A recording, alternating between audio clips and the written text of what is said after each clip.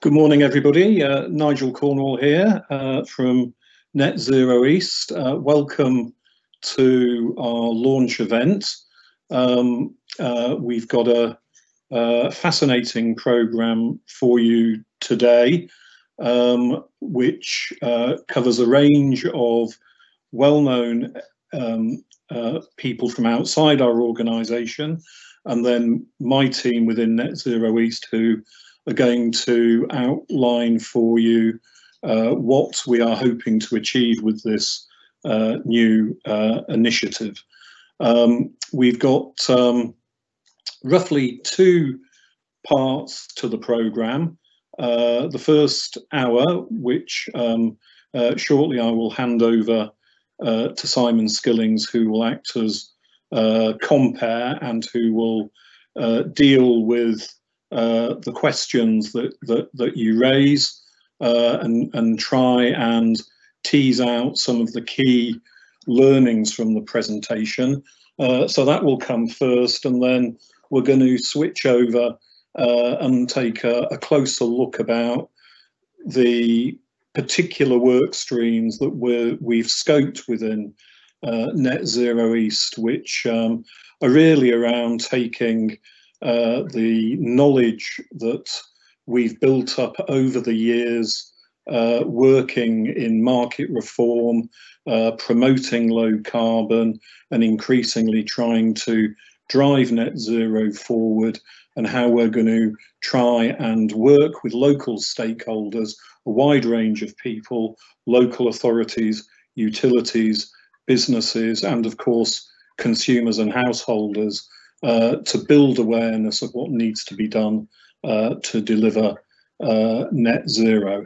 You will hear a lot of references to things like place-based solutions, consumer-centric engagement, because we think these are all at the core of now moving from very high-level aspirational targets to detailed delivery programs that can be mobilised at the local level by local authorities, businesses and householders. So that's our objective today, to share with you why we're doing this, to point the direction of work, and also to signpost how we are working alongside a lot of the people I've worked with over the years and have considerable respect for, the fresh thinkers, the ones who are raising new ideas and try and blend some of that thinking into our programme. So that's my welcome. I think the timing of today's launch is not an accident. We've seen a very busy period recently of policy activity around realising net zero. The target was legislated for back in June 2019, and we are midway through a period which will run either to November this year with COP26 or possibly next year, and we've seen a number of watershed moments over recent months. I guess the real momentum started to be built in mid-November last year with the Prime Minister's 10-point plan. We've had a draft 6th carbon budget since then, which has raised the level of ambition required to deliver meaningful progress against targets. And we have, of course, had the Energy White Paper. I think our starting point is that 2021 can and must be a pivotal year. The 10-point plan had, funnily enough, 10 key targets and directions outlined in it. The Energy White Paper had something like 90 specific actions and promised a range of further strategies. But I think all of that thinking, the building blocks now need to be pulled together. We know what the overarching framework is, but we're focused here in Net Zero East on building from the ground level up, because central policies will not deliver local development, particularly as we work through the whole concept of building back better and the green recovery. We need specific actions, specific activities, clear ownership and joined up programs. And at the moment, we do not see many of those around. And in the wider context, we are of course already, 2 and a bit years into the runway of a 30-year program. So by the time we get to Glasgow, we will be 10% of the way there. So we need to start looking at delivery and understanding what good looks like. So steps in the right direction. Let's think about what's needed next. Next slide, Michael, please. And next one, actually. Next one again. Right, so I've already said that we've got some very clear but still aspirational top-down targets. We also know that local flexibility and smart local energy systems are a key element of the solution, and Ofgem recently set out its thinking, I think it was in its future work programme, around delivering on average £5 billion of benefits from what it called full chain flexibility. But those benefits will not happen on their own. They require a catalyst and place-based strategies, and that's where Net Zero East comes into it.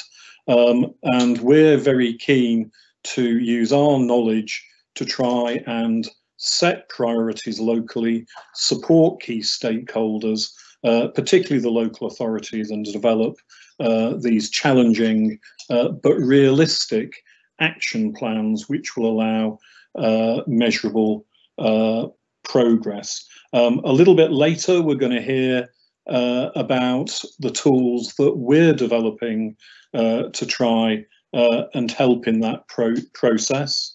And if you move on, Michael, to the next slide, please. Don't want to frighten people before we started engaging, but if you look at the latest statistics from the Tyndall Centre and the carbon budget allowances, if we do not make very early and quick progress, we will have used up our carbon allowances within the next 10 years. So the need to front load these programs is very, very important. And therefore, what we'd like to do today is to set the scene, identify some good recent thinking, and then pick up the debate how we might take that down to the regional level here in East Anglia. Moving on, Michael. So today's programme, I'm delighted to say we have 3 excellent contributors, people I've worked with and known in some cases for a number of years.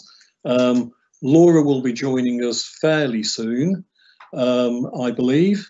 But Laura Sandis from Challenging Ideas will be known to many of you. Laura's been doing some super thinking around her recosting energy, recosting regulation studies, which have injected a lot of very fresh thinking into industry, policy and development. Laura is going to set out some thoughts on the need to drive local transformation. We've also got Guy Newey, who will be talking to us about some of the work that the catapults are doing, the energy systems catapult, a very important technique called local area energy planning, which we're hoping to promote within our area. And thirdly, Ed Burkett from the Policy Exchange, who've been producing some really good fresh thinking recently, particularly around locational issues, the need for market change, and also a very good report on some of the planning issues that we're trying to tackle that unite offshore development with onshore transformation. So those are our three speakers. And on that note, I will hand over to Simon Skillings, who will introduce the front end of the programme and also compare the questions that you have. Please put your questions in the chat function. We're prepared to pull out the key learnings and questions and try and structure a debate around those in the balance of the programme. So over to you, Simon. Well, thank you very much, Nigel, and good morning, everyone. I've had the pleasure of working with Nigel over a period of what is now decades. And what I can safely say is that we are at the most exciting period that I can remember in the development of the energy industry. And one of the key aspects of that excitement is the increase in the number of stakeholders and participants and organisations that are critical to the policy challenges and achieving outcomes for customers. Now, the role of local authorities in achieving net zero is an issue which has been recognised, I think, now for some time. What hasn't, unfortunately, been achieved is working out how you harness the ambition and potential actions that exist at the local level, meld it together with central direction, oversight, umbrella policies, and actually achieve the targets. That is a critical issue. Now, I'm hoping that we can discuss some of those issues over the next slightly less than a couple of hours. We have, as Nigel said, three great speakers, and Guy, in the give you a warning that in the absence of Laura appearing, we'll go to you first, so make sure you're ready for that. As Nigel said, Laura, and of course the great thing about Laura is that she comes from a completely different perspective and has really taken great pleasure and been very successful in sort of challenging the conventional wisdoms that those of us have who've been working in this industry for a very long time. Guy has been overseeing some absolutely fantastic work in the energy system catapult, and we're really looking forward to hearing what's being said there. And Ed is continuing the reputation of Policy Exchange for some sort of really high quality thought leadership in aspects of policy. So we hope to get Laura. I'm looking across. Oh, there's an L there. That's encouraging. I don't know whether Laura is. Can someone give me an indication as to whether we're able to go to Laura yet, or whether we need to wait on that? Just whilst we're resolving that, as Nigel said, if you can place questions in the Q&A, I'll keep an eye on that. I'll pick out 2 or 3 of those, and we'll run through those at the end of each presentation. So we'll do separate Q&As with each speaker at the end of their presentations. If no one asks questions, I will have some. Don't worry about that. So I think we're ready to start with Guy. So over to you. Thanks, Simon. So look, if all we had to do was decarbonise the electricity system, then I'm not sure we need to be here today. We could all be outside enjoying the sunshine, the fresh spring that's coming through, or more likely we'd be on another Zoom call, backed up as we tend to these days. But you know, whilst we've had this incredible success of decarbonising the electricity system in the UK over the last 10 years, and it's important to remind ourselves of that success, the next phase, the next challenge is going to be different, as Nigel set out, and why this launch today is so timely, because the next phase is largely, you know, to some extent going to be about transport and heating, and these are things that affect real people. You know, whilst electricity, my light still comes on, whether the electricity is coming from an offshore wind turbine or from a coal-fired power station, which is, you know, what most people worry about when they're thinking about their electricity, as well as their bill a bit.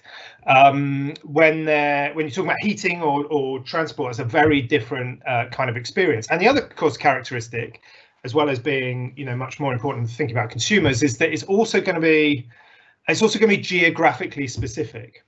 You know, the challenge of decarbonising Norwich is very different to the challenge of decarbonising Felixstowe or Southwold or wherever it is, or Cornwall or Edinburgh or whatever. You need to understand the state of the building stock. You need to understand the state of the grid locally. You need to understand the industrial base to link to others, other areas, and of course that gets you back quite quickly. You also need to understand the electricity system, because this is going to be a much more, you know, certainly transport going to be a much more electrified system, and therefore you need to understand how the electricity system integrates with the wider energy. And in the terms that we'd use at the energy systems catapult, you need to think whole system about how you fit that together. And look, there's a real missing piece of the jigsaw. You have you know, hundreds of local authorities across the country declaring climate emergencies. That's fantastic news. As well as doing my catapult job, I'm also a non-executive director for an organisation called UK 100, which is about pushing activity at local authority levels. Fantastic to see that. How many of those, you know, whatever it is, 250 odd local authorities have got a robust plan, a real detailed, investable plan to get to net zero? Not enough, I would say. So there's a big danger of a kind of political kickback between the aspiration, which is fantastic, and the actual practical reality. How is this going to happen on the ground? Right, now I'm going to try my own bit of innovation and try and get my slides up on the screen. So apologies if this all goes horribly wrong. We will see. Oh, I've gone straight to the end slide. Start off with, right. Can people see that? I'm going to take silence as a yes. So look, as I've set out already, some of the toughest challenges for decarbonisation are going to require local and regional coordination action. So buildings, you know, what's the right combination of energy efficiency, new heating, hydrogen, electrification, etc., in different local areas. This big, huge question about the future of the gas grid, which you know, is often seen as a kind of, some point a minister is going to come down kind of national lottery style and say it is you and point to one or the other. How can we break that decision down? How can we actually think about what the future of the gas network is, as well as, you know, challenges about minimising the cost? And the integration of technology, because this stuff's got to work together. If you're at the end of a grid and, you know, everyone in your cul-de-sac gets a Tesla at the same time, then, you know, you're putting quite a lot of pressure on the system, particularly, you know, if you add heating, electrified heating into those questions. So faced with these problems, what we at Catapult over the last few years have developed this concept of local area energy planning, and others have been working on similar areas, and you know, we've been working with a wide range of partners, but it's based on this idea that every area is different, and we've set up this process and prototyped this process with a few local authorities, with Newcastle, with Bridgend, and with Bury in Greater Manchester, to try and test what would you need to do to get to a robust plan. And in short time I've got available, I'm going to try and rush through how you would approach that problem. So this is the kind of 3 stages you do. This is a very colourful chart of Bury in Greater Manchester. Your first stage, and I think Nigel's going to talk about this, is getting the data right, the mapping of a particular area right. I mean, it sounds an obvious thing to do, but actually our kind of local areas are not that well kind of mapped. DNOs, etc. Certainly a few years ago didn't really have a good idea of what was going on at a local level, certainly compared to other sectors. So you've got to get, we're going to introduce this properly. You've got to do good data, and that means drawing on lots of different data sources, and that's a really exciting area that's coming forward. Then you have to actually model out what a credible set of scenarios are in a particular area. You have to, once you've got that kind of baseline data, you need to think about what does that proper transition to a plan. But you can't just then land a technocratic plan. This is the perfect plan for Norfolk, for East Anglia, that the model has spat out, right? At the same time, you absolutely have to have this deep consultation with key stakeholders in a local area, because you have to work through to a credible transition. You can't just, what we found in our experience is the first meeting is, a local authority might go, well, yeah, it's just easy. We just, we make everyone's houses so energy efficient that the demand is absolutely tiny, and there won't be any problem about the heating system. And you go, well, fine, but this is the cost of doing that, and how are you going to get the resources there? And it's this conversation. But equally, if the model spits out an answer, say, well, you can't do that because this is a particular area of fuel poverty, we need to prioritize this in terms of energy efficiency. And so it's that back and forth conversation between it's got to be a credible plan, but it's also got to be a plan that enjoys local consent. So you've got to go back and forth of that proper planning process, which is a thing that's kind of totally missing from the infrastructure at the moment.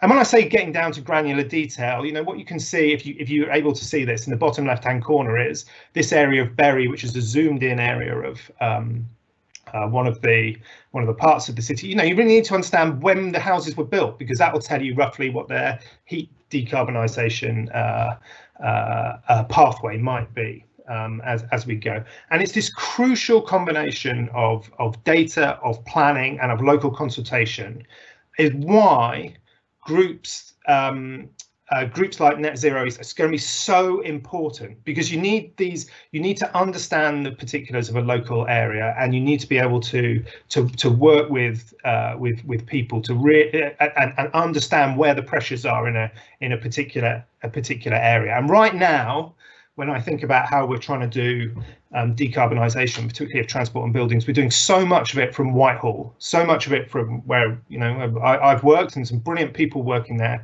but they can't have the level of knowledge on the ground. And whilst market design is really important, I'm sure Ed's going to talk about that, and we spend a lot of time thinking about it.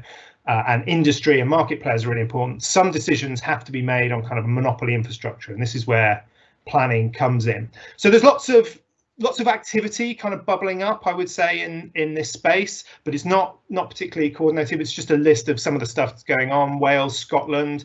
In England, you've got lots of interest from local authorities. There's talk about heat network zones, which kind of have some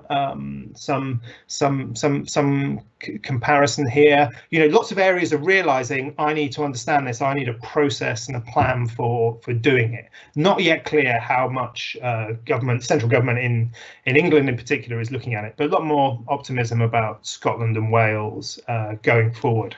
Of course, I should add as well that the other thing you've got to join up with is the network price control process, because that is where one of the key investment decisions are made. And so local authorities' roles and local stakeholders' roles in there can be, if I'm frank, a bit weak. And there's certainly no statutory obligations. How do you make sure that networks, and the best networks are doing this, having proper conversations with local areas based on real data, and not a kind of, a deep shared kind of joined approach to how they're going to make the transition. So look, what else? So I mean, you know, our thinking is that the local area energy planning needs to be introduced across the country as a priority. But of course, having a good, robust, investable plan doesn't lead to investment in projects. You need to join it with other things. So you know, first of all, you need to, as I said, align it with a network price control process with RIIO going forward. Now, the RIIO 2 has made a lean towards local area energy planning. It said it could provide important evidence. You're seeing some network DNOs and GDNs starting to get serious about this, but in our view, it could go a lot further. Crucially, you need to align the kind of alphabet soup of regional funding pots, which you need some kind of PhD to be able to navigate. I'm sure plenty of people on this call are much more adept than we are about that. But they need to be, when they're supporting low carbon projects, they are really based on robust plans. They kind of identify the priority projects that are needed, and they're not. You know, there's a lot of chat in the media at the moment about kind of cronyism and you know, whoever gets the help at a kind of national level because you know the right person. That could equally be the case at local level. You know, oh God, we've got this big net zero plan. I don't know what to do. Oh, my mate down the golf club has got a insert solar scheme in so and so. That sounds good. Let's do that. That is potentially a big waste of public money. It's much more about how do we, you know, what using evidence, using local consultation to get to an agreed set of priority projects, which we should get on with. And the funding pot should be aligned. There's chat about the National Infrastructure Bank being an important player in that.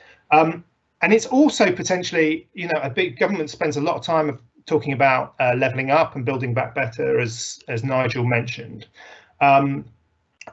This could be a real catalyst for that, you know, low carbon, you know, identifying the projects that need to be funded. And then in our view, you should go further and you should choose a few areas across the country as trailblazers, what we call net zero pathfinders, and really go for it. Let's really try and understand how this works, because this is a how challenge. Now we can sit and argue about the what needs to be done, but actually, how do we make sure this works? How do we make sure we get the skills at the right level, at a local level?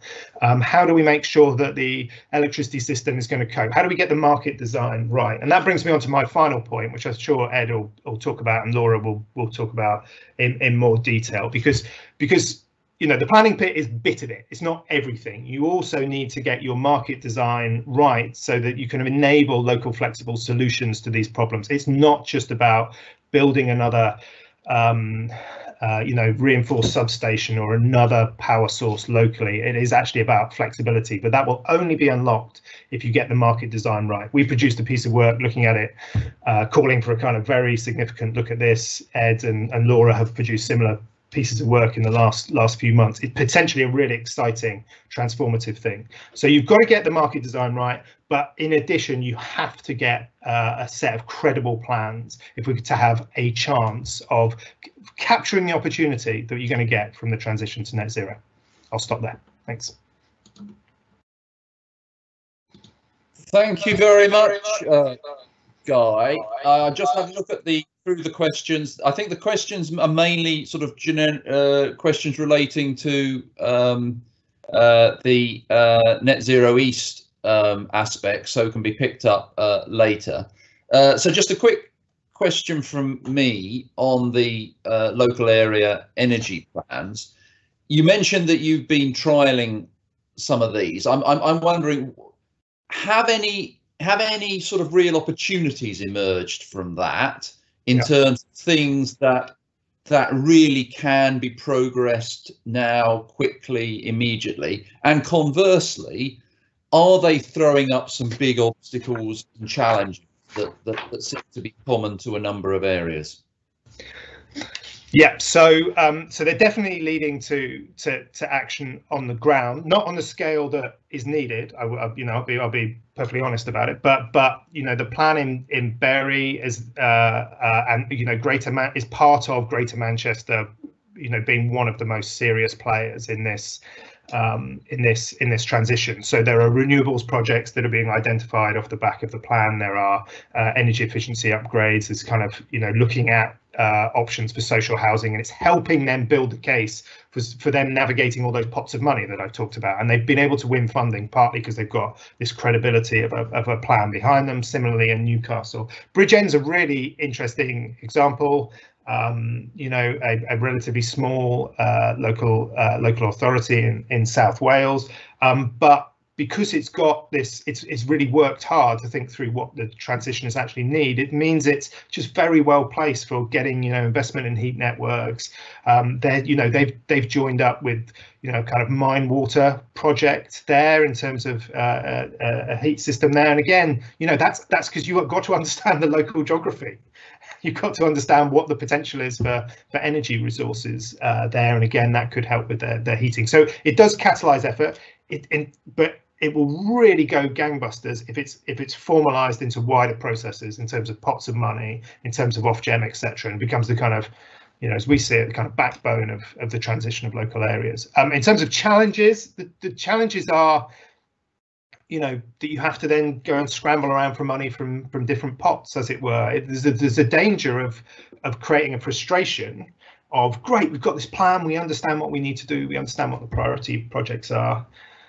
Oh God, we've got to go and wrestle MHCLG for the next 2.5 years to get a small bit of it funded, etc. There's no mechanism for and you know, most of these areas want to get private sector investment. They don't want it to just be a kind of subsidy junkie role. It's about, well, how can we have a long-term investment to the transition in a particular area, etc. So it's the danger. It's got to be joined up in terms of the wider funding, which is why I would say the National Infrastructure Banks seems like it's going to have a mandate for local authorities and for net zero. I think that could be really exciting, but still details to be seen.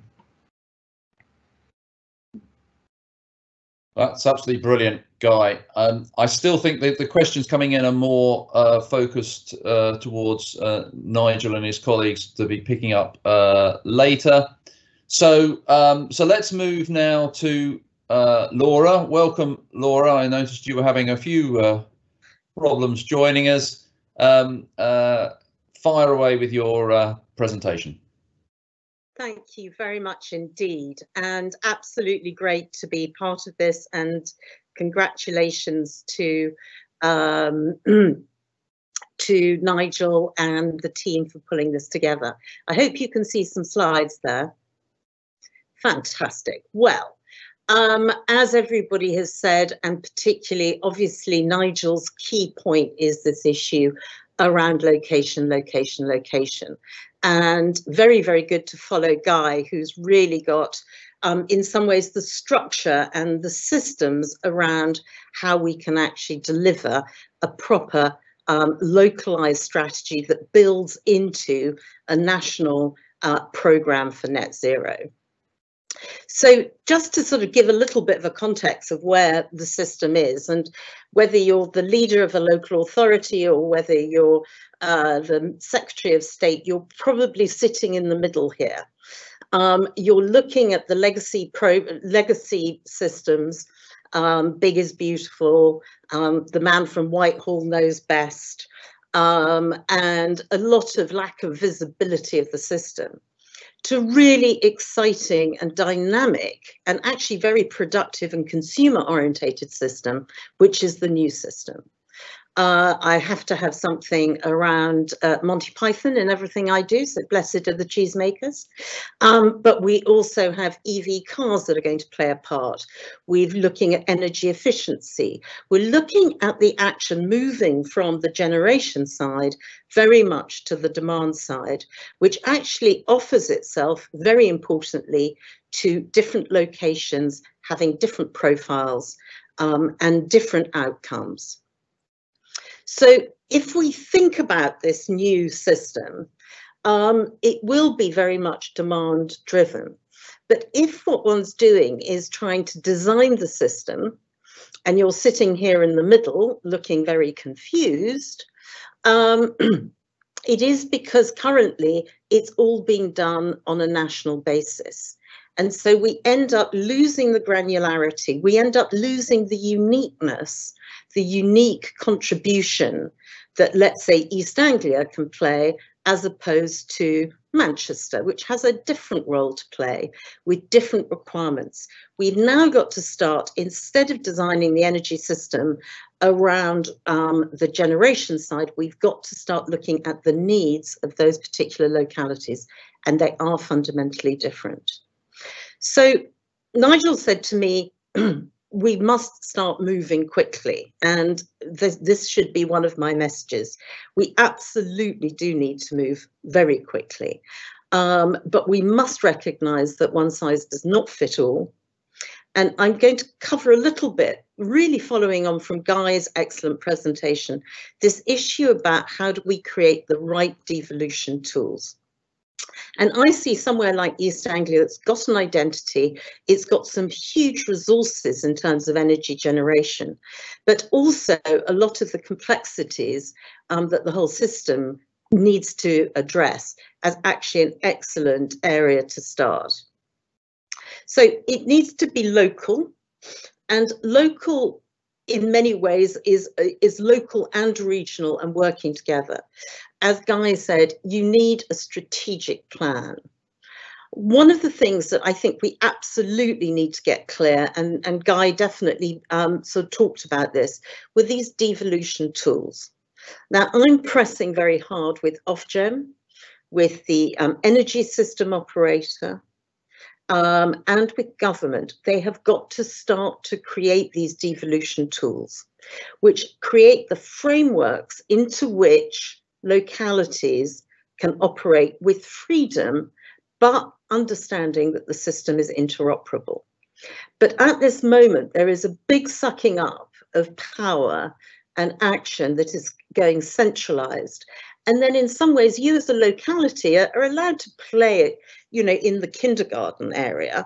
You're allowed to play with the soft toys, but actually you don't have the agency or the mechanisms to ensure that you can actually design a system that works for you locally, but also complements and doesn't start to contravene the national proposition.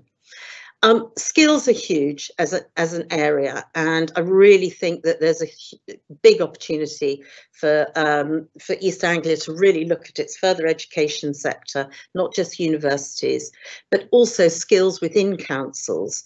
And I think that this is where the energy system catapult, local energy planning is absolutely crucial in building those skills and providing that strategic overview, and then in many ways devolving the actions and assets and approaches to those areas. But it is a transfer of skills. I'm quite involved in Northern Ireland, and they are proposing a one-stop shop for consumers, which actually allows them to look at how these assets and how the energy decarbonisation is going to impact them. And then my last point here on this slide is it's all about collaboration. And the energy sector has been very, very insular for many, many years. But if you look at East Anglia, you've got agricultural players, you've got food processing manufacturers, you've got consumers, you've got all sorts of different players who all play a part in this new energy system. And we as a sector need to get out a lot more and actually open up to other people who might have solutions. So where would one see, in many ways this builds very much on what Guy was saying, where does one see this strategic planning driving this transformation? East Anglia, you have got a huge amount of opportunities around this integration, and it's the integration of your offshore capacity, of hydrogen potential, mobility, but nuclear also. But look at agriculture. That is something you've got a very, very clear lead on. And how does that feed into the energy system and the net zero dimension? So the question is, who is going to take that strategic planning brain and actually drive this forward? But I'm a great person. I mean, I'm not a great person, I'm a hopeless person, but I'm a person who focuses really on consumers. And you as a locality have to look at some of these trade-offs. And that's why some of this power must sit with local political entities, because there are trade-offs. We need to get millions of assets into people's homes. We need to make homes energy efficient. We need to ensure that every home becomes a little mini power station. We've got to roll out EV cars. And one of the biggest challenges here is how are we going to do that? How are we going to allow consumers to access these capital assets? And in Recosting Energy, we cover this a lot. But my sort of the panel on the right-hand side says that there are trade-offs.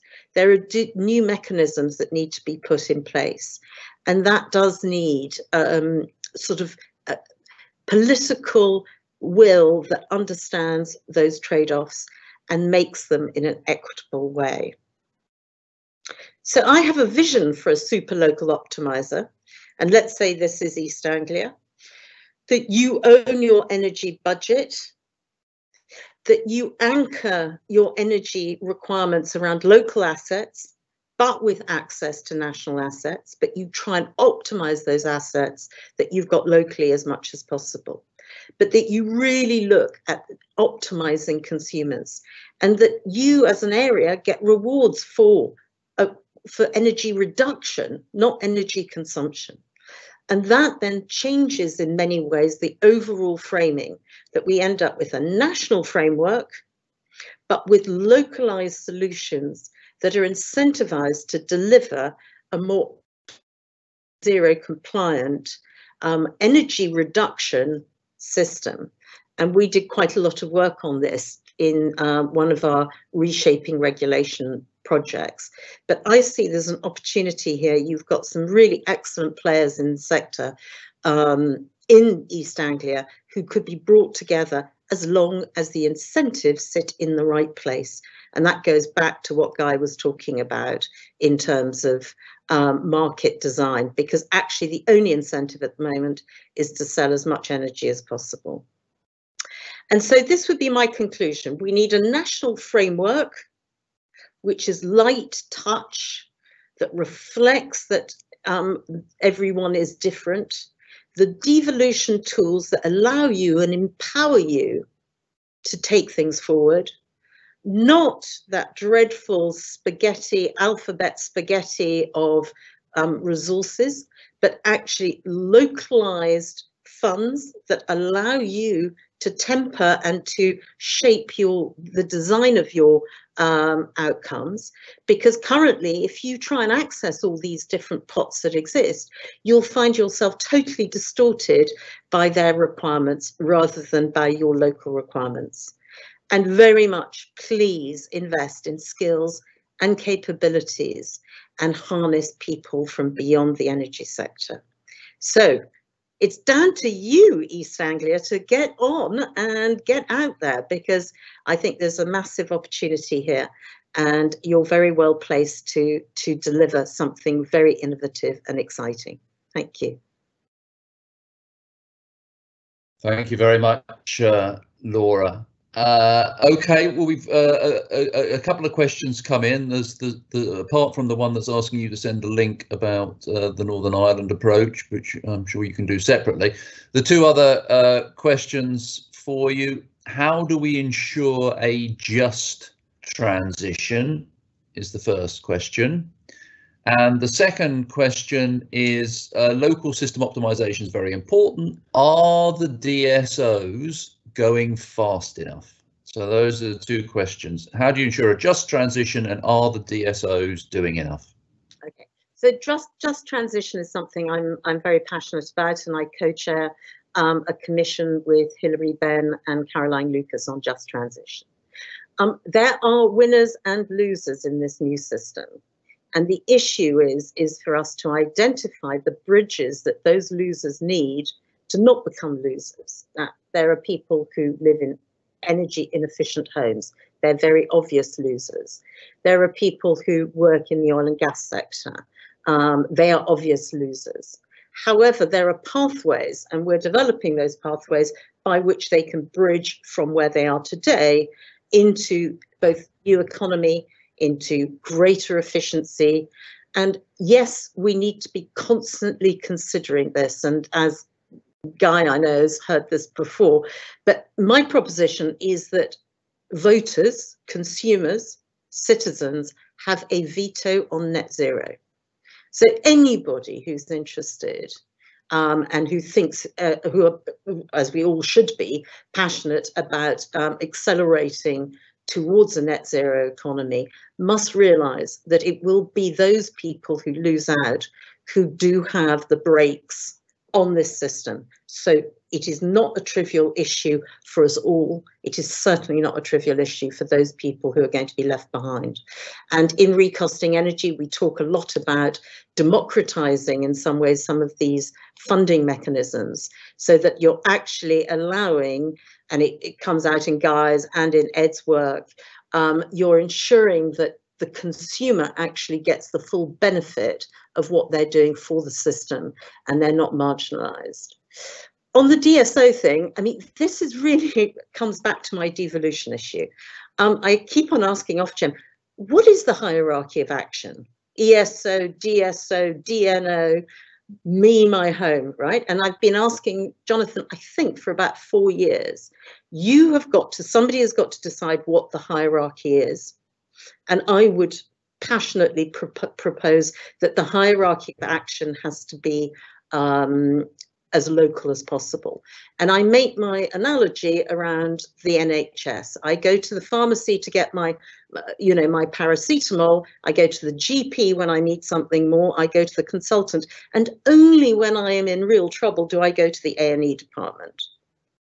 Now, the ESO doesn't always like being called the A&E department, but fundamentally, we have got to work out resilience from a locality base up into the system. And this is where these devolution tools are really, really important, and how one can actually shape a hierarchy and an interaction of data so that understanding of where resilience lies and where weaknesses lies is moving through the system. Excellent, excellent. Some more questions come in. Shouldn't we be incentivising reduction in carbon emissions as per the local carbon allowances defined by Tyndall Centre rather than energy use per se? No local or regional plans around East Anglia seem to have recognised this necessity yet. So that's one. So there's one about incentivising carbon emission reductions rather than just responding to price. Okay. The next question is, if the energy systems, particularly electricity, are being designed for highly local situations, how does grid support and renewable firm power economically fit into this structure? So basically what this is saying is, if you're turning the telescope round the other way and looking from the local area and designing from a local perspective, how do big assets like grid and large renewables fit into that picture? So carbon versus price, yeah, big versus small. Okay. To be frank, we need it all. So let's not, it's not an either or, but it is about a complementary system design. And so in some ways, the second and the first question, you could conflate them by saying that carbon is absolutely crucial, and energy efficiency is also about cost and effectiveness and productivity. And I don't think it's an either or on carbon emissions and efficiency anyway. So I think that they work very importantly together. The other issue is that we will, if we are unproductive and inefficient and lazy about energy efficiency generally, we will end up with a lot more costs in networks, will end up being exceptionally wasteful. And net zero is a really interesting economic framing because it is not a consumption model, right? It is an optimization model, which is quite different. And so in many ways, what we've got to do, we can deliver energy efficiency and carbon reduction absolutely together. But just building more stuff and not optimizing it first is wasteful in carbon. I mean, let's please be frank, electric cars have a lot of embedded carbon. Offshore wind farms have a lot of embedded carbon, as does upgrading networks. So, let's look at it in the whole. Okay, and I think we've got time for one last question, and it's about the skills and jobs agenda that you mentioned. Very important, especially given the transition from legacy assets. Do we need a regional plan, and who should be responsible for it? Well, I would suggest you probably do need a regional plan, and that would be an excellent initiative going forward. And actually what you have is some really interesting characteristics, because you've got some great offshore wind stuff going on in East Anglia, but you've also got this key component, which is the thorny issue of agriculture. And sustainability, agriculture and energy is a really interesting nexus. And I would say very clearly that further education has not really embraced the whole energy world very effectively, and really needs to step up.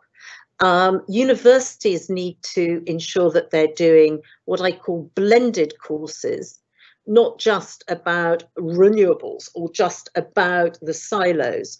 And what we really need in education is what Guy and everybody at the Catapult does, is systems education.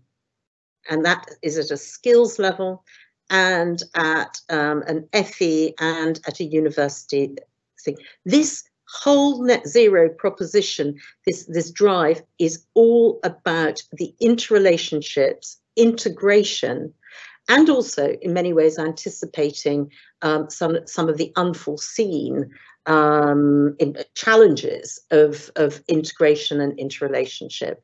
So we need to become much more sophisticated in our education, full stop, not just in relation to net zero, but systems thinking is absolutely crucial.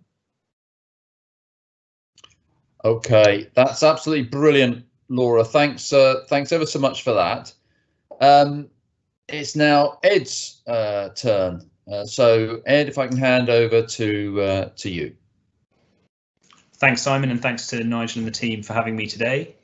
So I thought I'd talk today about the role of electricity market design and how that influences and can encourage the place-based or local changes that the other speakers have talked about that we're going to need for net zero. And this comes from a recent report that Policy Exchange published in December last year called Powering Net Zero, where we called for this concept of local electricity pricing. Next slide, please. So the motivation for this work is something that happened during the first coronavirus lockdown in summer 2020, which feels spring and summer 2020, which feels an awful long time ago. So what happened during that lockdown is obviously more of us were at home, and a lot of the offices and factories and things, or at least electricity demand was suppressed, and it fell around 15% during that first lockdown period. And that meant that the market share of wind power and solar power was much higher than normal, because the wind turbines and the solar panels the wind turbines were still going round and the solar panels were still generating electricity, but demand was lower, so the market share was much higher. And in a way, you can think about that as being a preview of our future electricity system, where we have more wind, more solar, and much higher share of our demand being met with those clean sources. But that caused some problems. So because you had high renewables and low demand, it became more difficult for the electricity system operator, National Grid, to manage the grid. So they had to take more actions, particularly turning down wind farms in places like Scotland and potentially in East Anglia as well, to make sure the local network was not overloaded, and also to keep the system secure, because at the moment we cannot operate without large spinning power stations, traditional power stations. And that raised the so-called system balancing costs by 2/3. So the costs that National Grid incurred to turn off certain types of generators and to turn on others to keep the grid balanced.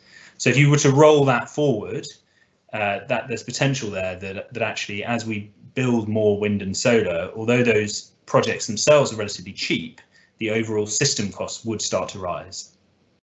Next slide, please. And I argue that this is in large part due to the current way that electricity is priced in Great Britain. So we have a single price for wholesale electricity in Great Britain in each 30-minute trading period. So wherever you are in England, Wales or Scotland, the wholesale price of electricity, the price that generators receive, is the same. And this means that for retail customers, again, you're seeing very similar prices in all parts of the country if you have a time of use tariff. So overnight, prices are typically low because demand is low. In the middle of the day, prices are moderate because demand is moderate. And then as the sun goes down, prices tend to go up because demand is at its highest. And that means that supply is at the most under pressure, so prices go up. But things are relatively modest. So if you think about, if I was an EV owner and I could have a special time of use electricity tariff, I'd probably charge my car overnight. It would be cheaper for me, but not that much cheaper. So everyone across Great Britain would see the same signal. They'd probably plug in overnight, but it's not a huge incentive to help balance the grid. And I think this lies at the heart of the challenge of a net zero electricity system. How do we get people, businesses, generators to respond to electricity prices and local supply and demand for electricity? Next slide, please. So I'd argue that this current system that we have of electricity pricing, where it's a national price across Great Britain, worked well in the old electricity system. So we had power stations spread fairly evenly across Great Britain, coal, gas, nuclear, and the electricity network could relatively easily transmit electricity across the country at all times. So we didn't really need to think about these place-based solutions or local solutions. The national pricing ignores the physics of the electricity network, but that didn't really matter. I mean, there were some downsides, but it was sort of manageable. Next slide, please. If you think about the new electricity system, which has rapidly developed since 2010, and already we have a lot of the features of this. We have wind farms concentrated really in certain regions of the country. So if you think about the Net Zero East region, huge amounts of offshore wind coming into that region, certainly much more than the demand. So that power needs to be transported away, and it really therefore matters about how that electricity is actually going to get away and get through East Anglia and into the rest of Great Britain. Similarly for solar, solar is naturally concentrated in the south of England and the south of Wales, where we're close to the equator, and so the output of your solar panels is higher. But you're really seeing these regional concentrations of different types of renewable energy technologies, all backed up by the power stations, the conventional power stations I mentioned before, when it's not sunny and not windy. But in this new system, our electricity network cannot transmit electricity to all parts of the country simultaneously. We're increasingly having times where wind is trapped in Scotland and wind turbines need to be turned down. We'll have similar things in East Anglia. Similarly, in Cornwall, there are times where there's too much solar and some of the solar is being turned down. And so this is where this national pricing for electricity really breaks down. The physics of the electricity sector really matters, and we're leaving money on the table by not reflecting that in our markets. Next slide, please. So we argue for this new system called local pricing or nodal pricing for electricity, where the price in each region would reflect supply and demand for electricity. So if we just think about the East Anglia region on this map, you might see very low prices overnight, particularly if it's windy, because the wind would be meeting local demand. So that would send a strong signal to local customers and local industrial users to use electricity then. When we get to the middle of the day, actually East Anglia is an area where there is a good solar resource. So again, there could be very low prices in the middle of the day. And then only when you get to the evening, when demand ramps up and the solar ramps off, that's when you start to encourage people to use less electricity. And what this local pricing paradigm does is it encourages individuals to change the way that they use their electricity. So back to the electric vehicle example. In this new system, if I have an electric vehicle and I'm in Scotland, I charge it overnight. If I have an electric vehicle in East Anglia, I charge it maybe overnight if it's windy, or in the middle of the day if it's sunny. And that difference in how people use their electric vehicles and electric heating systems will help to integrate wind and solar across Great Britain. Next slide, please. And just finally, taking an example from the east of England and the Net Zero East region, what we've seen at the moment is that individual energy projects are just encouraged to find the easiest way of connecting to the electricity network. So these are 2 examples of offshore wind farms that are sort of crossing each other as they try and reach the national grid. I know these projects have been controversial locally, and there is a question about whether they could be better coordinated. And some of that is down to local area energy planning, some of it's down to national planning of offshore wind, but some of it's also to do with prices, because at the moment the wind farms don't really care where they connect. They just connect to the grid, they push their power onto the grid, and then it's someone else's problem to make sure it gets to the customers. Next slide, please. So how would this current system look once we have all these additional offshore wind farms? I would argue we would probably have some sort of suboptimal connection with wires crisscrossing all over the east of England, and probably not integrated with other local uses of gas and hydrogen potentially, and not really connecting the wind farms in where there are people who want to use that electricity. So next slide, please. So what you could see is a coordinated approach where you coordinate the electricity connections with maybe something like the Bacton gas terminal that someone already mentioned, which could again be coordinated with hydrogen production in certain strategic locations in the east of England. Potentially hydrogen could be co-located with nuclear. And there are questions here. Some of this is about planning, and Guy has rightly mentioned, and Laura has rightly mentioned the role of planning, but some of this is also about markets. If I'm an offshore wind farm developer in this world of local pricing, I try and connect my wind farm into a place where there are people who want that electricity. So I connect my wind farm into a place where someone can use it to make hydrogen, or someone can use it to make steel, or someone can use it in a data center, or there's a strong network that can carry it to customers maybe in London. At the moment, the wind farm operators don't have that incentive, and I think that's part of the reason we're not seeing the right level of coordination. So that's my pitch for local electricity pricing and why I think it holds the key to a net zero energy system. But I'm keen to hear your questions. Thank you. Ed, thank you very much. There's a few questions come in that are maybe slightly not very closely related to the presentation, but we'll come on to those. Just first, though, I was interested, having been through various rounds of market reform, they require quite a significant political energy to make such big changes to the sort of the trading arrangements.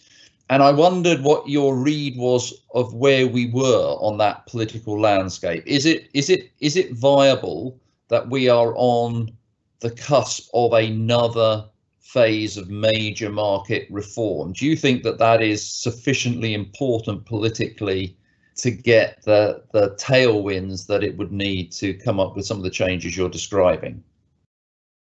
I can see Guy itching to come in here, but my sense is that there is a general recognition in industry that there needs to be changes to the market.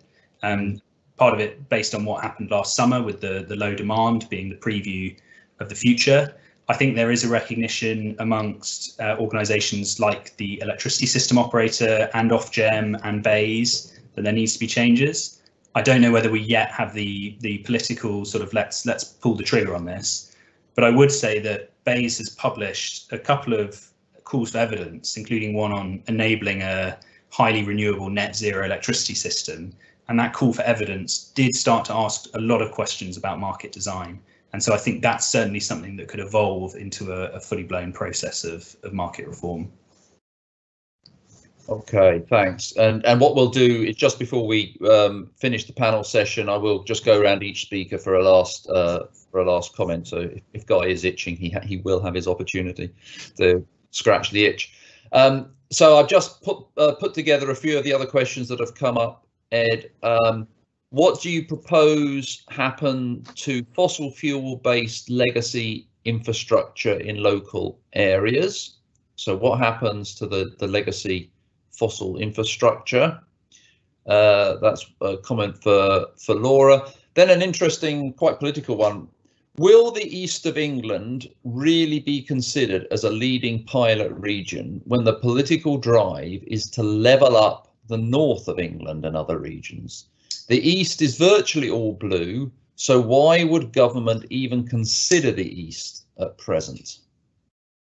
And then a question, who should be responsible for integrated, now this says PALing, I'm assuming that means planning, but I'll leave that for you, Ed, to answer. So legacy assets, the role of the East in levelling up, and who should be responsible for planning. Okay, I think I'll duck the political question about levelling up because that's not really my specialist area. I think on the integrated planning, it's clear there has to be an element of national planning and an element of regional planning.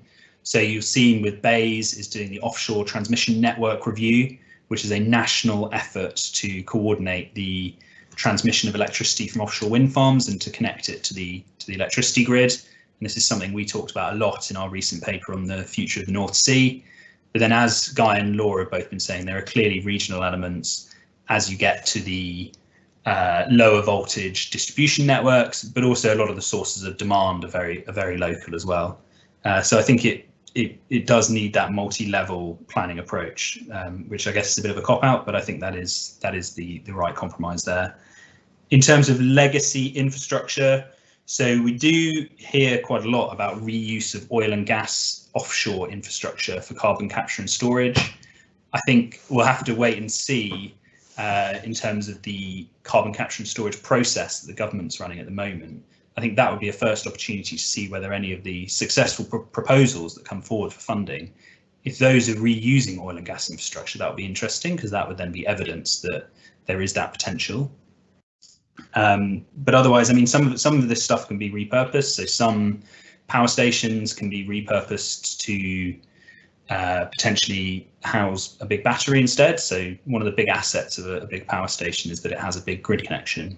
And so you can look at people connecting offshore wind farms into those power stations, where those power stations were, or battery storage or things like that, or hydrogen production and potentially hydrogen gas turbines. So there are lots of options. There will be some legacy infrastructure that just gets decommissioned, but I guess that will be handled through the standard regulated Ofgem processes.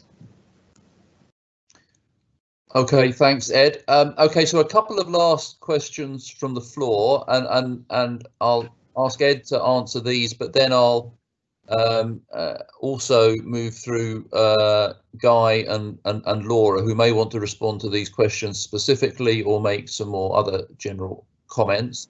So the questions are, isn't the problem underpinning electricity pricing the lack of high resolution data on demand and generation, which could give rise to flexible local electricity markets?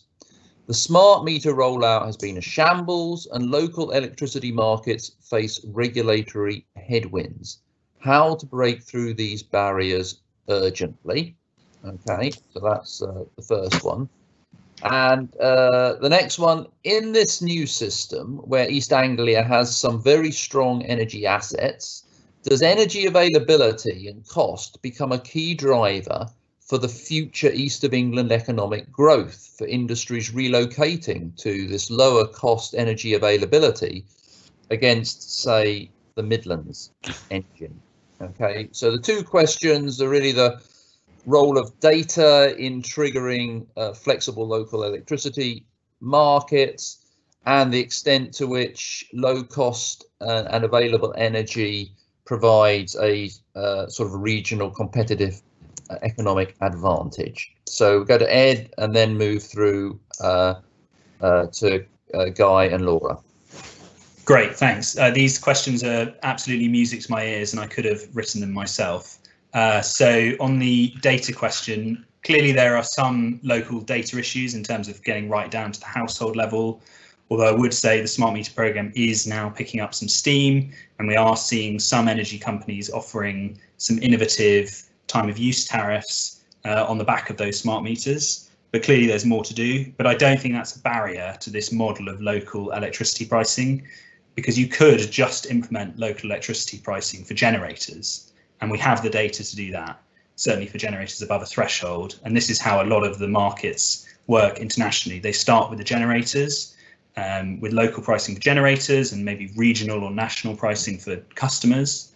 And then over time, they move to more granular pricing for customers as that data becomes available. That was on the first question. And then secondly, around competitive advantage for different regions from having lower energy costs in this new system of local pricing. I think absolutely, and I think there will be some concerns about winners and losers within the UK from this sort of system.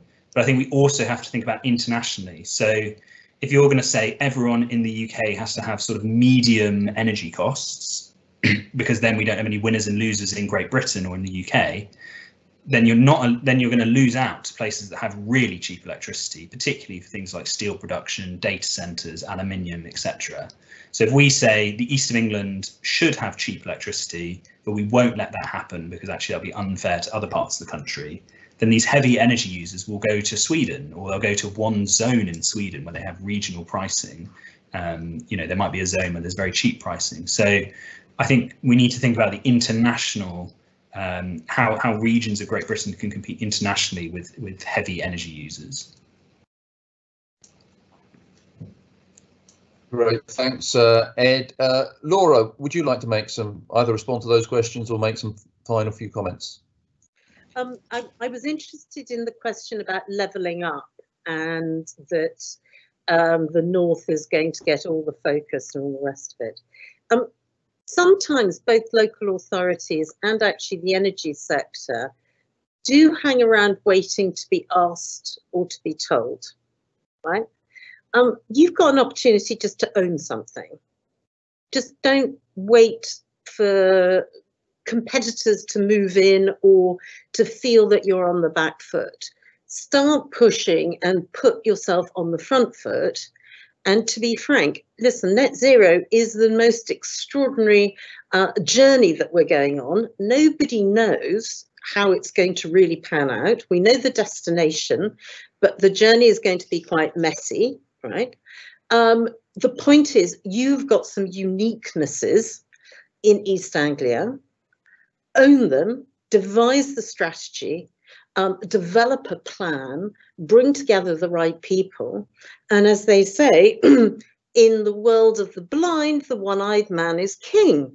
And I would just move on it and don't worry about the competition. We all need to get on with this. And you go to government with a clear plan, with a strategy and a time frame, right? And that you've actually understood the trade-offs, the consumer trade-offs, the economic and the industrial trade-offs. You're in a very, very good position. I really would stress again this issue, your uniqueness about being on the coast with offshore wind, but also micro-tidal, and the agricultural component. Whether that be biomass, whether it be you've got massive amount of food manufacturers, and food is going to come under quite a lot of scrutiny from consumers about carbon consumption. So you might find that if you can create and design the most effective decarbonised industrial optionality, that you actually attract even more food manufacturing to your area. So start thinking about what you've got that is your USPs, and Tees Valley will have its own USPs. They're not yours. So don't try and compete with them. Create distinctive propositions. Great, thanks, Laura. Guy, final comment from you?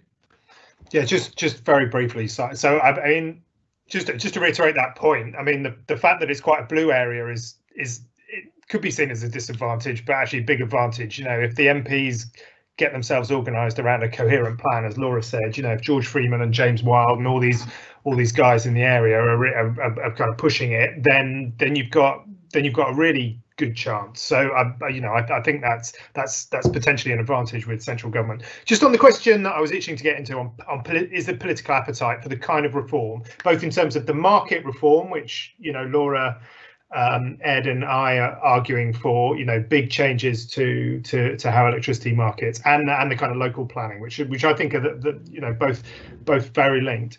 I mean, I've been in the room when it looks a bit wobbly with the lights going out and ministers, and it's not a nice room to be in.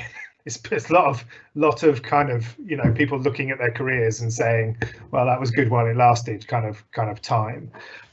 So you absolutely have to ensure security of supply going forward. But I think all the points, if I was the good ministers and the good officials are always saying what is the danger that's coming around the corner, and I think Ed set it out really nicely. Last summer was a very good, and that should have been a warning shot. And if I was in my old job kind of advising ministers, I would have had working groups thinking about, okay, that scenario is very close to what is going to happen very, very soon. And it didn't look very nice, and it looks very expensive. And, what the hell are we doing? So you'd be beginning to do that. Now, I'm not sure whether that's happening. I don't see much evidence of that being gripped, but it's always quite hard to tell from the outside what's going on. So my central case, and on the kind of local, national, strategic question, which I think is another big strategic question, I'm not sure government's there. But again, if you've got local authorities, you've got local MPs, you've got local groups saying, look, this is not, if I'm frank, this is not community energy. This is about a proper transition to do it, of which community energy is part of it. This is about, we need a plan to because we think this is important for our local area, and we think there's going to be transition jobs and all of those things. And we need to, go there and shake government and say that this is what are you doing to enable us to do this? Because it's not always about handouts. It's about enabling with the money available, with the resources available, and with a bit of governance structure in there to really transform it. So I don't know. It's we're pushing it very hard. Others are pushing it very hard. It needs to happen. My central case is, as always, there'll be some crisis, and then there'll be an opportunity to transform it. So either the grid will get really wobbly, or happen at a local level, and there'll be kind of protests because people can't charge up their electric vehicles or something like that, and then we'll suddenly, oh good, anyone got a plan for how we transition? Oh good, we'll pull something off the shelf. It's my kind of theory of government by progress by crisis. Brilliant. Great. Well, thanks ever so much to the speakers. There have been one or two other questions come in. Maybe I see Ed's already started to answer those directly, so maybe the panel would like to take a look at the Q&A and post their answers to that. But I'll hand back to Nigel. Great, thank you, Simon. Can you hear me? Yeah, great. Super panel discussion, very well structured, Simon, and I really enjoyed contributions from all our speakers. I just very quickly, before I dive into some of the more detailed stuff that I'd like to talk about, just pick up on three things that came out. First of all, I strongly agree with Laura's comment that you've got to work with what you've got, and it's very clear here in East Anglia that we have some very regionally specific and differentiated conditions. We cannot influence what's happening in Teesside, but we can make our case. And I think one of the lines of engagement that we've already begun is talking with some of the regional MPs about the specific needs of the region, and how we need to get away from any binary conversation around metropolitan versus rural, legacy assets versus no assets. We have a mix of circumstances here, and because of that, we will hopefully be able to come up with some very specific solutions that meet those needs. So I fully agree with that, and it is no surprise, Ed will hear that I'm fully on board with locational pricing. We've got an electricity system which has in many fundamental respects failed to change for 20 years. And we are very much an outlier in the way we structure our energy market. And if Ofgem is to want to better understand the contribution of local energy, smart local energy solutions to delivering net zero at least cost, it has to rebalance the mechanisms so that local flexibility is an important driver or catalyst for securing value. I guess that was the point Guy was making at the end. We know that the current system is struggling under certain conditions.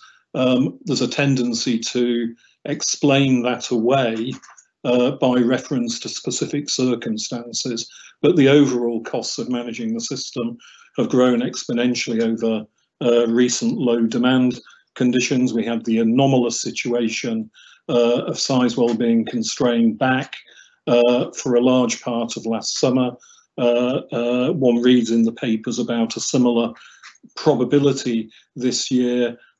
We need to start thinking about not just the local contribution, but how the central structures need to adapt to work in parallel with that. So I think that has set the scene very, very well for our next session, which is going to be more about how we are developing our regional agenda for the East of England. So thank you very much to all our panelists and to Simon.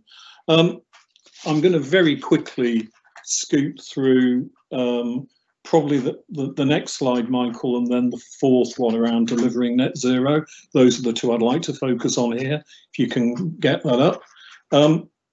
I think the point has already been made very well that there are, no, going back, Michael, please. That you know, we have an abundance of existing energy assets, so a very important element of the debate that we are engaging in needs to anchor itself within what is quite a busy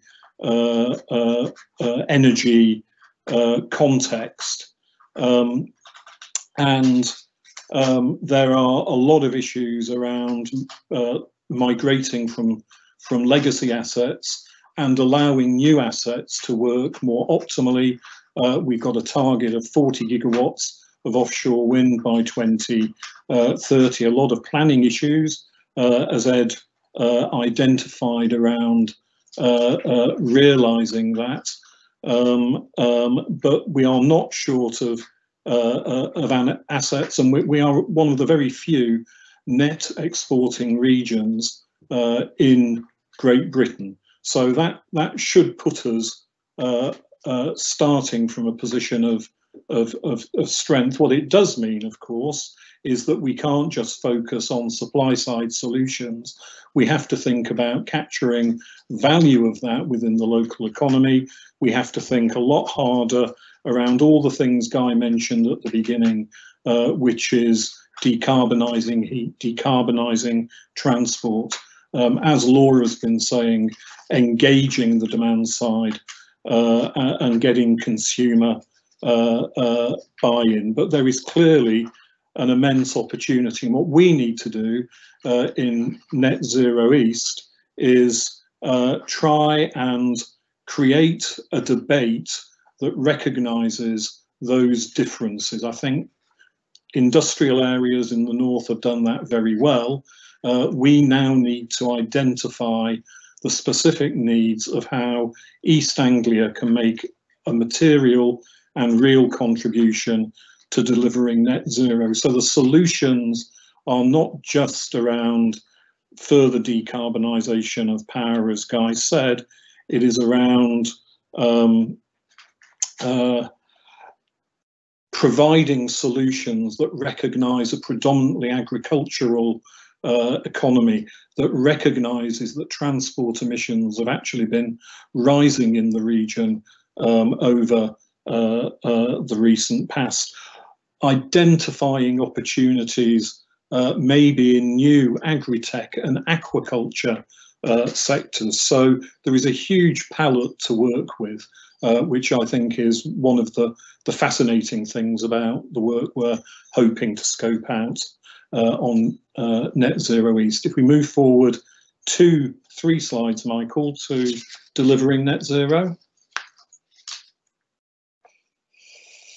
So I think in different ways, our speakers have already set out some of the central drivers and touch points and elements of their thinking that do allow us to begin to set out a route map for the regional work that we're doing in East Anglia. And I guess Laura has very, very clearly made the point that net zero isn't something or shouldn't be something that is done to communities and businesses and households. It's something that needs to be driven from the bottom up. One of the many reports that appeared alongside the policy package before Christmas was not just the Climate Change Committee's overall recommendations for the 6th carbon budget, but within that there's a very good document which actually we have picked up and read very closely, and it's around how you engage communities and local authorities in the process. And that's one of the areas that we're going to focus on now. So what I'm going to ask Charlotte, Michael and Johnathan to do is just to give you a sense of the more specific work streams that we are envisaging. Our website goes live today, so that's a good start. There's lots of interesting stuff, and we will put round a link to all those who attend today's session so that you can find the presentations and the materials that we're publishing today.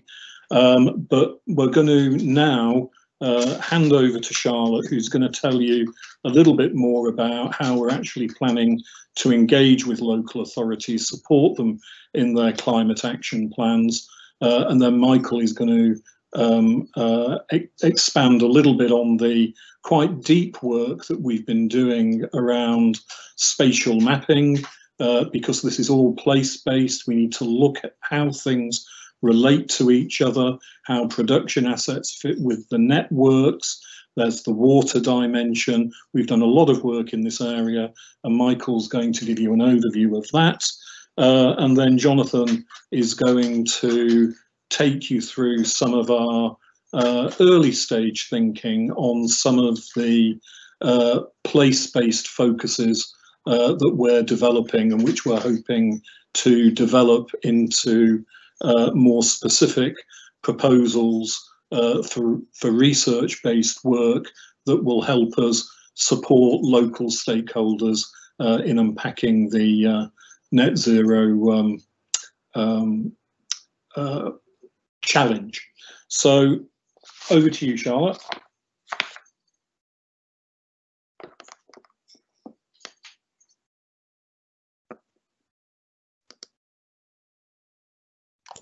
Apologies for that. I was the first person to mess up the microphone. I hope everyone can hear me now okay. So as Nigel mentioned, we're at Net Zero East focused on building up a suite of creative solutions that recognise the local challenges and opportunities that we have here in East Anglia for delivering net zero. Before I go on to the 2 topics that I'd like to pick up specifically today, I should flag that we are intending to do kind of suite of webinar engagement activities that are going to drill down into specific avenues, so that if there's certain topics that you're especially interested in and others that aren't quite as relevant for you, you'll be able to pick and choose and come to any and all that you find interesting. So first of all, next slide, please, Michael. What I thought we'd talk about is the role that local authorities can play. So lots of them have been active in declaring climate emergencies, putting out dates from when they would like to achieve carbon neutrality. So there's ranges in the East Anglia between 2030 and 2050. And there's some provisional documents coming out. We know that lots of people are working busy behind the scenes to get some ideas in place. But really the things that have been published publicly to date are a little bit loose. You know, they've got some aims, they've got some avenues to pursue, but less so on the concrete actions and a timeline in which those are going to be implemented.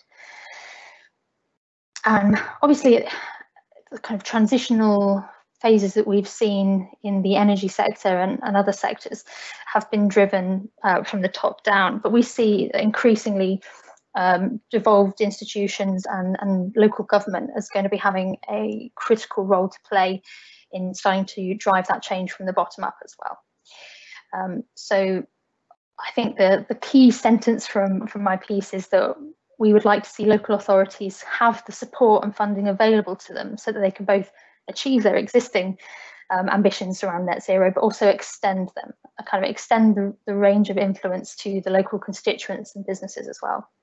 So we know that they've already got a selection of key powers and duties around, so planning, building regs perhaps, or other environmental protection responsibilities. But the problem is that not all of these levers are joined up. So you can get so far and then you might come across a brick wall that's the responsibility of another authority or something you don't have direct control over. So we'd certainly like to have conversations looking at how we can build a holistic approach that takes the levers that are already available to local authorities and adds another layer on to see how far we can get with net zero progress. So next slide, please, Michael. So one way that you can achieve and extend net zero ambitions would be to have a kind of comprehensive climate action plan. You know, it could take the form of a local area energy plan, such as Kai was talking about earlier, that encompasses maybe 2 or 3 local authorities coordinating action. Maybe they've got one transport specialist in one local authority and they've got a housing specialist in another. You know, you combining the skills and combining the range of influence. But it could also be a very targeted thing. So a specific town might have a little transport action plan. There's going to be variations in the scale and scope of these items. And we're happy to have conversations around any such plans. Within that, we've got a number of tools already available in the market that we can use to build climate action plans, whether that's from making a standardized greenhouse gas emission reporting. So obviously tracking emissions as we go is essential, but they've also got a range of things that will help support retrofit building improvement programs or fleet rollout programs. So there's plenty to look into, and obviously something that we're going to be diving into deeper as we go. Next slide, please. So our first publication as Net Zero East will be launching next week. What we've done is synthesised all of the publicly available information on local climate action plans that we've seen to date. We've got a selection from Norfolk, Suffolk, Cambridge and Essex, and sort of introduces the results with some of the things that we think about, you know, the resources available and the necessity of local authorities' involvement in the net zero transition. But if you've got any specific questions for your local authority, if there's anyone on the line, we'd certainly love to have a conversation. Next slide, please, Michael.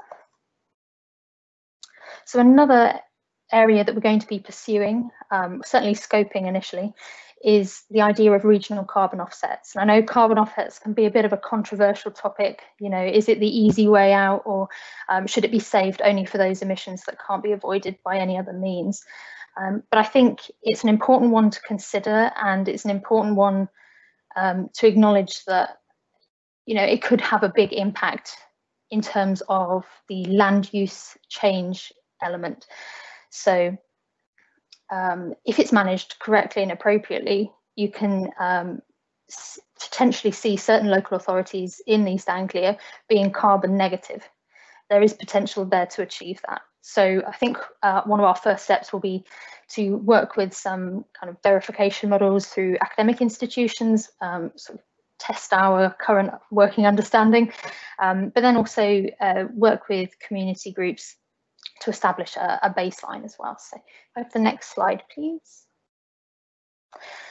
This is just a bit of a handy infographic to say how this might work. You know, you don't have to have a specific project in mind. It could be a pooled thing. So you could have an organisation that wants to offset part of its emissions that it can't avoid.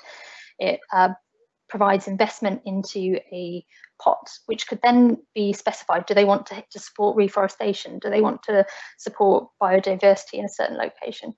Do they want to invest in community energy? There's lots of ways they could have optionality, and then the money then is recycled through to the relevant organisations that can achieve those carbon offsettings. But again, early stages of thinking, and happy to take your thoughts on that as well.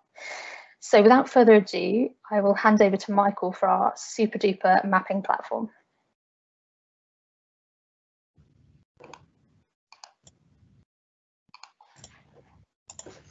Great, thank you, Charlotte. Presumably I can be heard. Oh, good, great. So yes, I'll talk through today then some of our local granular mapping work that we've been doing to date. So I'll look at why we see the mapping as an essential part of what we're doing, how it's helping to inform our understanding and our knowledge base, but also we'll take an early look at some of the data that we've collected and that we've mapped and visualized. And I'll speak a little bit about an online portal that we're hoping to get up and running in the coming months. So next slide. So yeah, so why is spatial mapping important? So first and foremost, there's that ability to visualize the data. You know, it says a lot more than what you can get from a spreadsheet. You know, both are useful, they have their values and different purposes, but a unique aspect we're hoping to pull through with the mapping portal is an ability to both visualize, self-serve and download data as necessary. And we'll construct some kind of data library so that this kind of stuff can be located and accessed as needed. There's also this idea of understanding local attributes. So, you know, we've touched on it quite a lot today, that the fact that each area is different and that we need to take place-based approaches, people-centric solutions. What works for one community might not work for another, for example, through constraints in systems or networks or even community buy-in, that kind of thing. And then following on from what Guy was talking about, so local area energy planning. So this will ultimately allow us to explore future local energy scenarios. So through the data that we've got mapped and stored and accessible, we can start to granularly map things like infrastructures and associated capacities. And that will enable things like choices around system options. So, for example, with choices of heat, capacities of networks and associated constraints can basically influence our decisions in particular areas, and also understanding options for off-gas grid areas. So we've got quite a lot of off-gas grid areas in Norfolk and Suffolk and beyond. So yeah, we need to think about what the data that we've collected can do to inform some of that and make strategic decisions that are well thought out and also long-term and robust. So yeah, we'll build on a lot of the work that Laura's been doing, thinking about some of the Energy Data Task Force kind of things, best practice principles, also what Icebreaker 1's been looking at in respect of opening up data. And if we can start to adopt some of this, we'll be able to further enhance the value of spatial mapping and also associated outcomes for communities and local stakeholders.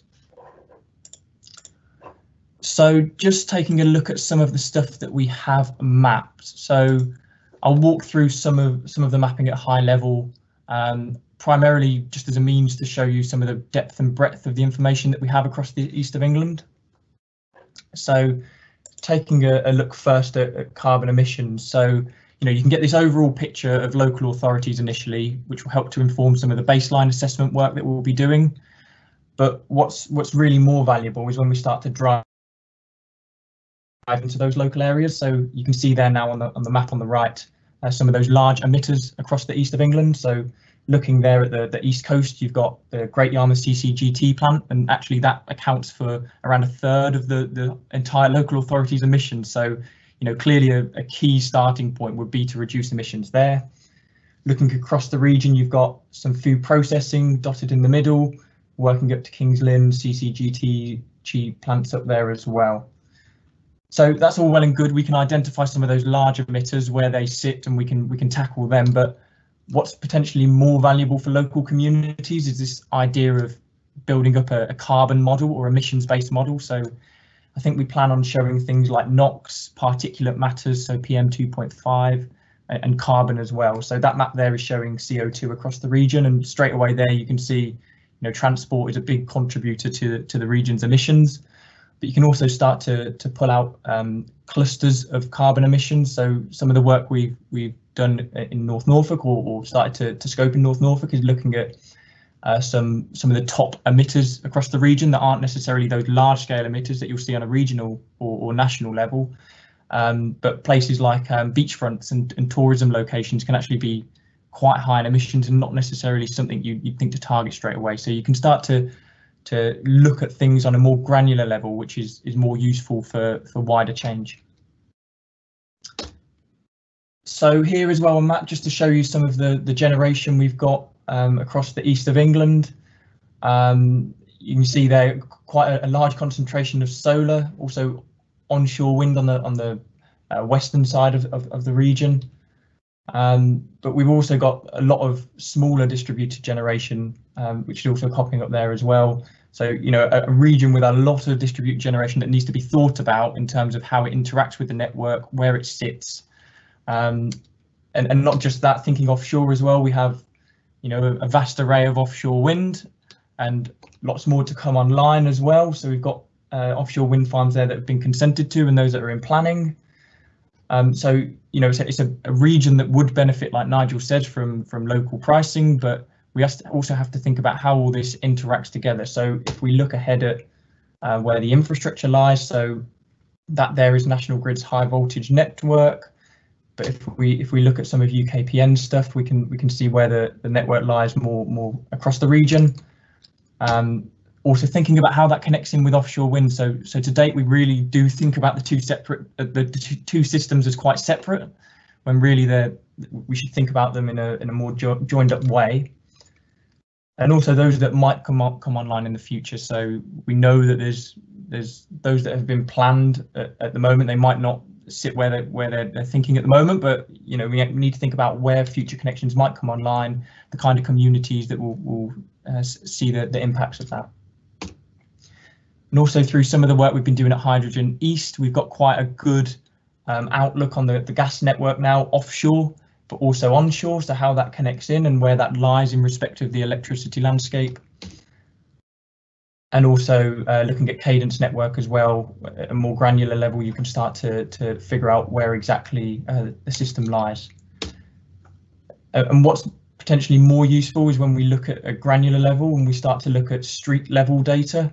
So a lot of this isn't readily available and it isn't easily accessible. So if we can start to bring this together and build up this really granular picture across the east of England, it will help in all kinds of ways in terms of planning and future scenarios. And here really just to show, you know, the region is quite constrained. So, you know, it suffers from, well, not suffers, but it's difficult for new generation coming online. It's not always an easy process, as many of the local authorities tell us. So, you know, we need to take that into account when we're thinking about what might be best for the east of England and how that might be different to other regions. So, yeah, so really that's just the tip of the iceberg. I don't really have too much time to go into more detail, but I would have loved to have shown you some of the other data that we're collecting and developing. So, you know, in respect of natural capital, it's not just this energy infrastructure, energy generation kind of thing that we want to incorporate and focus on. It's also understanding the limits of and also how the natural environment should be incorporated into the whole picture of net zero. Socioeconomics as well, thinking about potentially areas that are maybe suffering from higher levels of fuel poverty, and how that might align with EPC ratings, and whether action could then be taken in respect of home upgrades in that sense. Generation assets, we're mapping those out. Infrastructure, thinking about how data and water pipelines might start to interact as well. So there's lots sitting there, lots we want to work on, develop further, and as Nigel will touch on in a bit, we're hoping to bring on some additional resource in the future to further some of this work.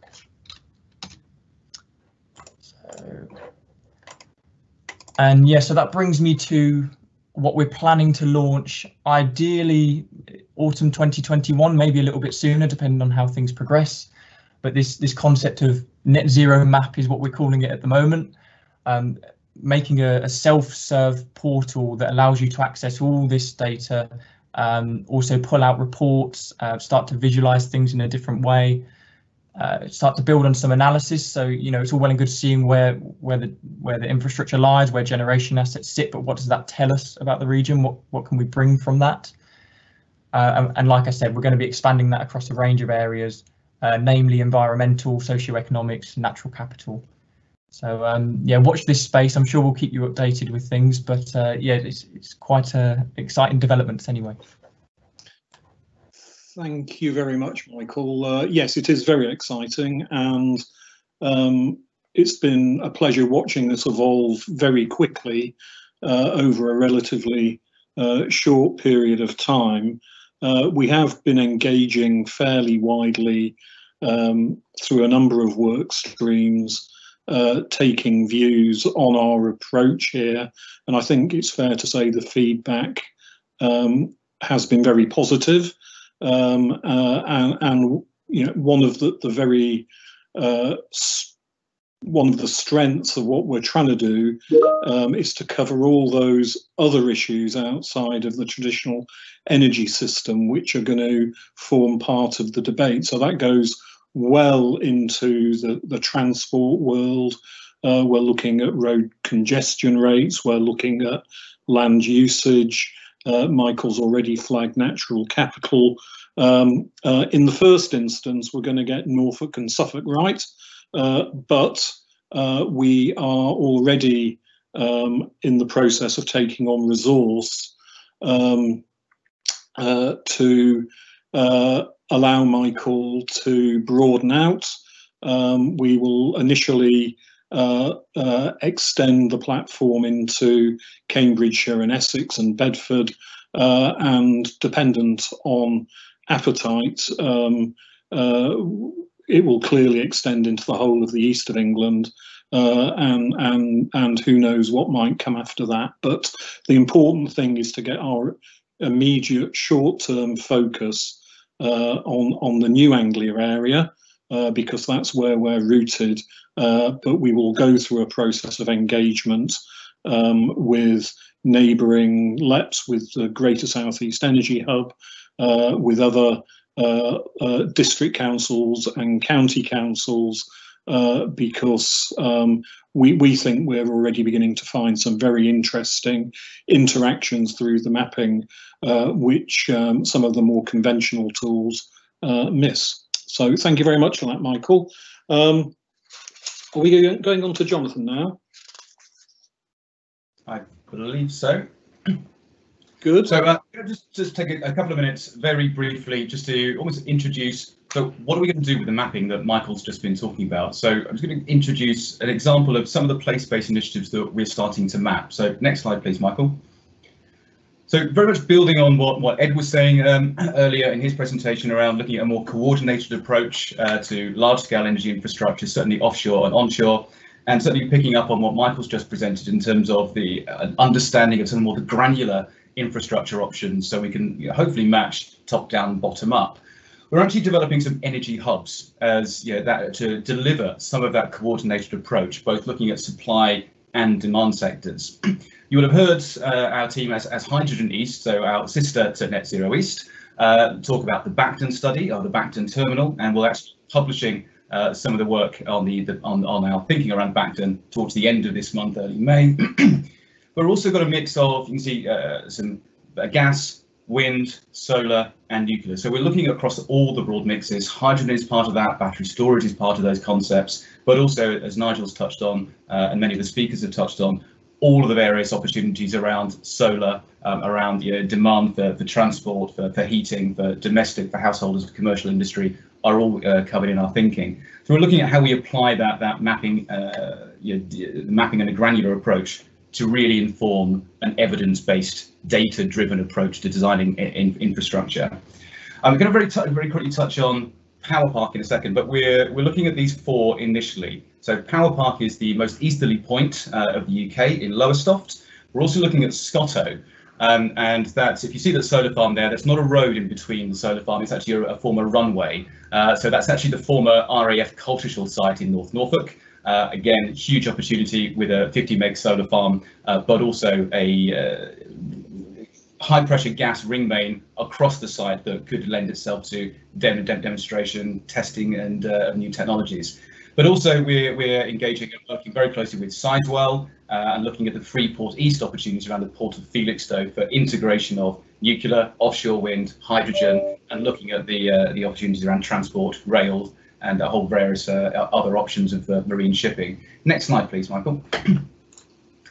Just touching on a little bit more on the Power Park Lowestoft opportunities. This is kind of the concept design, so how we can potentially integrate wind and solar to look at powering desalination opportunities to produce fresh water. We can then put through electrolysis to produce hydrogen. We can use that for fuel cell generation a little bit later on. And then looking at the mapping of the flows between power, flexible electricity and low carbon green hydrogen in terms of gas network, transport uses and obviously ports. Next slide, please, Michael. Just conscious of time as well. And this is kind of just on the map here. You can see what we're looking at. This is the zoomed in version or part of Lowestoft. You can see some of the yellow pipes there as part of our mapping. But we've got a real concentration of a gas injection point, a bus depot, a development site really aimed at supporting the Lowestoft port for offshore wind and other marine energy sectors. We have an onshore turbine, which is technically an offshore prototype, which is having a few problems and could do with repowering or potentially upgrading. And we have a clean energy innovation centre, Orbis Energy, right next door as well as potential offtake. So suddenly, we've got Birdseye, I should say, as well, in terms of one of the big food producers, also one of Suffolk's larger point sources in terms of emissions. So we have this interesting cluster where we're looking at designing this integrated, flexible, net zero energy hub. Next slide, please. I think I'm handing over to Nigel here. Are running a little bit out of time. Johnathan's highlighted 4 of the obvious sites. I made the comment earlier that it's only when you start looking carefully at the mapping that you identify convergence of factors that mean that there might be the ability to have more regionally focused arrangements and also mine local flexibility. Excuse me. One of the areas that we have been also looking at is the Eggmere, wrong county, enterprise zone, which is near Walsingham in the centre of Norfolk, in North Norfolk District Council's territory. And we were just looking to see what we found, really. And the interesting thing is there's the landing point for Sheringham Shoals next to the site, and that's in the process of being upgraded. There's an existing 20 megawatt solar farm that's been developed by the Renewables Investment Group. There's also a 5 megawatt AD facility that injects biomethane into the gas network, and the whole area is within a active network management zone where potentially UK power networks might be calling for flexibility tenders at some point. So there's a lot of things happening in one particular area which you wouldn't normally see on conventional maps. And what we've also been what we intend to do with this site potentially is to see whether or not it could be the basis for some more detailed design study, possibly a feasibility study. We can look at aspects around not just smart local energy systems, but community tariffs. There's the neighbouring Hookham estate with a lot of tenanted property. There's a need for EV charging in the region. And bearing in mind that this is an export constrained zone, there are many opportunities. So this is just one idea that we've got on our list. So if you move on, Michael, please.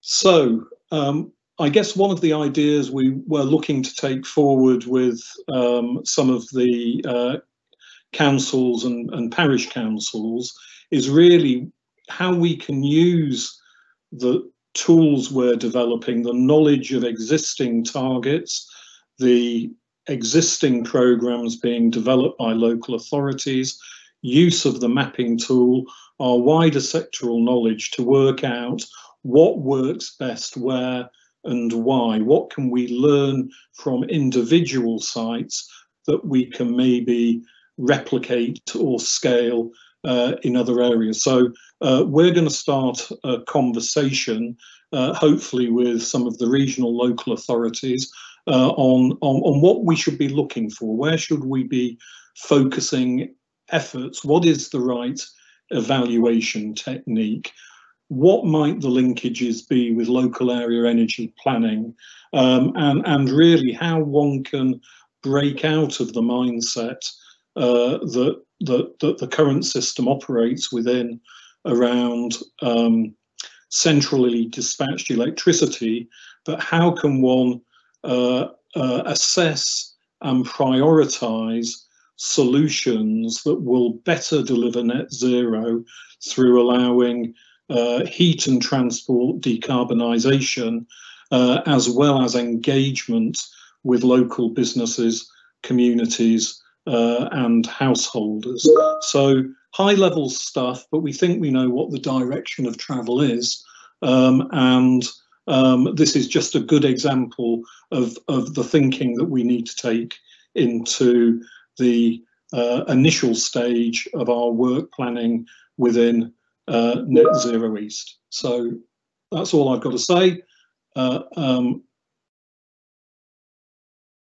I think, is that the end of the road?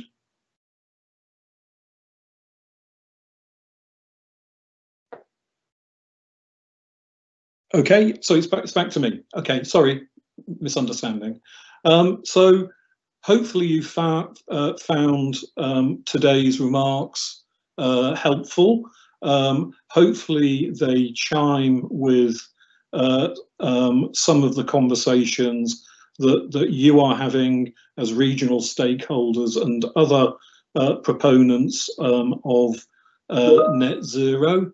We're going to be continuing the early stage work that we have started. We're looking to develop a network with local businesses, political leaders, as well as local authorities. We're looking to stimulate debate and awareness. We're going to continue to develop the evidential basis for our work by following what's going on, identifying good practices elsewhere and developing our mapping work. And we will continue to try and act as an advocate and influence some of the debates that really need to be kick-started this year if we're going to develop effective net zero strategies. The projects that we're currently scoping are high level at this stage.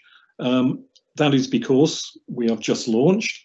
But as Charlotte has already said, we're looking to hold more focused engagement sessions and share our thinking as it develops, probably every 6 to 8 weeks. And at our first gathering, which I think we're trying to organise for the middle of June, we will take a closer look at our guide to local authorities. That will have been published. Sorry, when I say local authorities, I mean the East Anglian local authorities. We will distill the findings. We will provide a commentary on what we think is good. What are the mechanisms that probably suit best in this region, and we will also give a further update on our mapping and hopefully begin to show how we're looking to extend the work outside of Norfolk and Suffolk. We will also be looking in the meantime to engage more widely with regional local authorities. We're already having conversations with several, but we want to talk to anybody who's keen to share with us their thinking so that we can hopefully act as a catalyst. And on the basis of that, we will develop a more forward-looking work plan. At some point, once we've established ourselves, we will be launching the portal service, and we will also be looking to develop advisory work with key stakeholders in the area, not just local authorities, but businesses. And also we're very keen to understand better how we can support the better awareness around